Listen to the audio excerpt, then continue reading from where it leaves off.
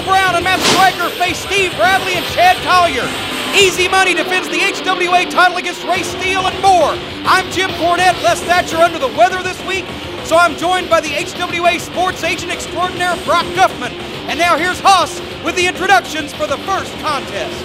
The following contest is scheduled for one fall and is a singles match. Introducing first, hailing from Tokyo, Japan, Kaz Hayashi.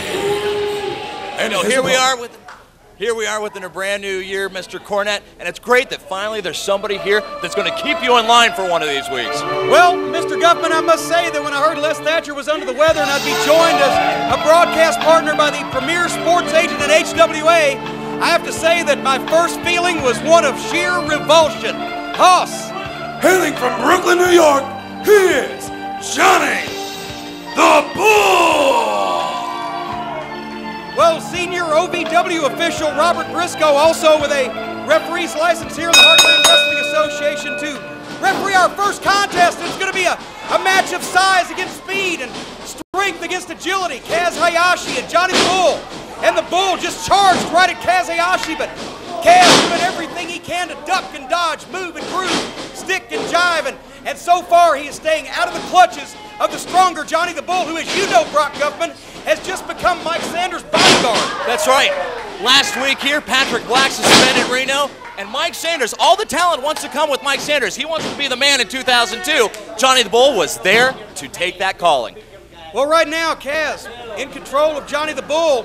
When you take a man of Bull's size and strength down and put him on the mat, try to tie him up, that neutralizes that size and strength advantage. And that's where Kaz Hayashi's premier scientific expertise comes into play. Great mat technician, one of the outstanding HWA cruiserweights here. Bull trying to find a way to get out of this thing, and we want to thank the fans here at the Davis Arena in Jeffersonville, Indiana, who braved about 4 inches of snow and sleet and very freezing conditions to come out for the taping tonight. Wait a minute. Kaz ducks under, ducks again. Bull trying to catch him. Oh, wait a minute. He did. He just picked him right up and hot-shotted him right over that top rope, and now Bull is firmly in control. Slowed down the little Pokemon to an inch of his life. Wait a minute. Hooked the leg, and you know Mike Sanders got to be back there watching the monitor in the locker room area. Mike Sanders got to be really proud of Johnny the Bull, because after all, Sanders is placing his physical well-being in the hands of this man, and he's certainly got the background. He's done some strong arm work from what I understand in his native New York. Wait a minute, lateral press there, only the count of two, and Bull will do what he's paid to do, and he'll protect who he's paid to protect. Absolutely, and it looks like Johnny the Bull did not have a very good, well-rounded meal today, because he's having Kaz Hayashi for lunch. Well, Bull now trying to intimidate the referee. Oh, wait a minute. If he draws back at an official, if he swings, he'll be fined or suspended.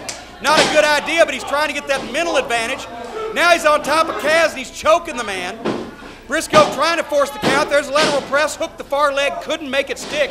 I tell you, we've got some great HWA action upcoming over the next few weeks. Covington, Kentucky, Saturday, January 26th, back at Jillian's Warehouse to benefit Cincinnati's teen response. A lot of stars there. D'Lo Brown, Easy Money, Johnny the Bull, Ray Steele. Also, you'll see WWF's Victoria and MTV's Tough Enough winner Nydia in a tag team match against Helena Heavenly of the HWA and OVW's Donna Daring. That's going to be a tremendous tag match. Covington, Kentucky, Jillian's Warehouse on Saturday the 26th.